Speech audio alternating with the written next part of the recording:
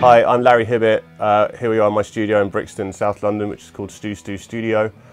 I am a guitar player and record producer. I started playing guitar when I was probably 13 or 14 at a youth club. I used to live out in Twickenham, a bit further out south west London, and we always used to go to this youth club called Heatham House. So when we were at school, we'd go there and put on gigs and play each other's bands, and even had a little recording studio there. We'd be playing and record each other's bands. So that's how I got into playing guitar. I'd even got into producing and putting on shows. My first amp was a Laney, actually. It was a GC 120, old solid state thing, 2x12 combo. And then through doing that, just doing more and more gigs through various different bands, ended up being in a band called 100 Reasons, who signed to Columbia Records in the year 2000, very start of the year 2000. And went on to do 4 albums and a load of touring, which kind of ended me up here when that stopped paying the mortgage. I slipped to being a record producer. I mean, Sabbath was a massive influence for me when I was a kid. The first 3 albums, I'd say, I used to listen to all the time when we were first getting into music and being in bands. And obviously, Iommi's Laney usage is world famous, which, I mean, I can't remember exactly, but I'm sure that was a massive part of the reason why I bought that GC 120. So it's probably a little distance from the sort of stuff he was playing through, but you know, like just having that name with you and that history means a hell of a lot.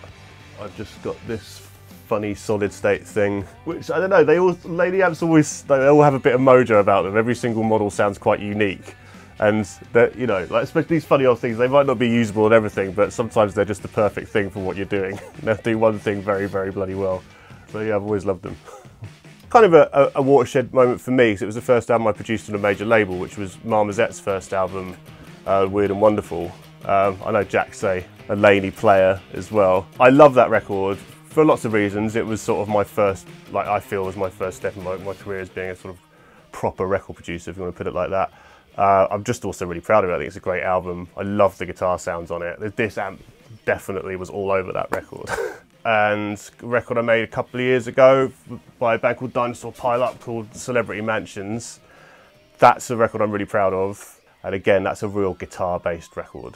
It's all about the crunch and all about Matt's, you know, great guitar playing, his Explorer. Again, he's a Laney player as well. He's Iron Hearts, which were definitely on those records. Because they only rehearsed next door, actually. So we dragged his rig through here and mic'd it up. So this is the LA 30 BL, which I've had now for a couple of months with this lovely matching 2x12 cabinet. First impressions of it are amazing. It's got that Sabbath tone that I know and love, which is also existing in this as well. As you can hear the voicing between these two. Definitely, they are from the same place.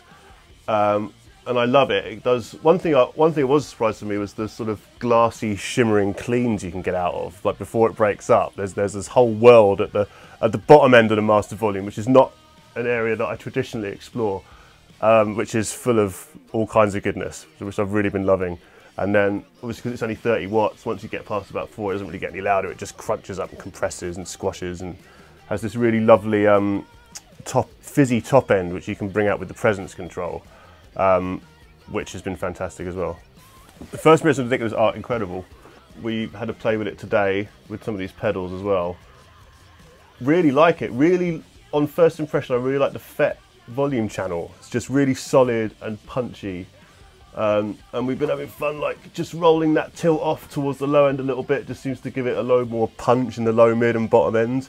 And that's a really good global control to have, I think. You know, once you've played about with it, got the gain setting and the volume and got everything working kind of how you want, just having that to be able to globally go brighter or darker, I think is something I'm really going to use quite a lot. So just got hold of these pedals here from Black Country Customs. Just had a quick play about them earlier, already super impressive, especially this one.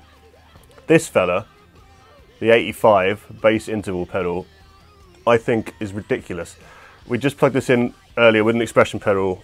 And I've got a couple of octave pedals, but I don't think there's anything about which quite does what this can do on first impressions.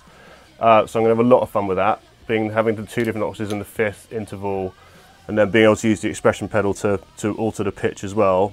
It seems to track really well. I don't know, that's a good one. I think I'm going to have a lot of fun with that. And this chorus pedal I'm really loving as well. So I've got a few chorus pedals here. Like with the dimension setting on this, it's it definitely has the sound of the Dimension, but also has a bit more control over it, about the range and the rate and things that you can't actually do on the original. Whether or not it sounds different, I mean, having that option to be able to control the sound a bit more, I think it's going to be great as well. Plans going forwards after the pandemic are, we're doing a tour with 100 Reasons, which we were supposed to be starting now, but because of the tail end of COVID and us not wanting to cancel it if one of us gets it or the touring party gets it, we've pushed forward now to 2023. So that is something to look forward to, and has also given me a little bit more time to learn the songs, which is good. Relearn the songs. So that's happening in the future.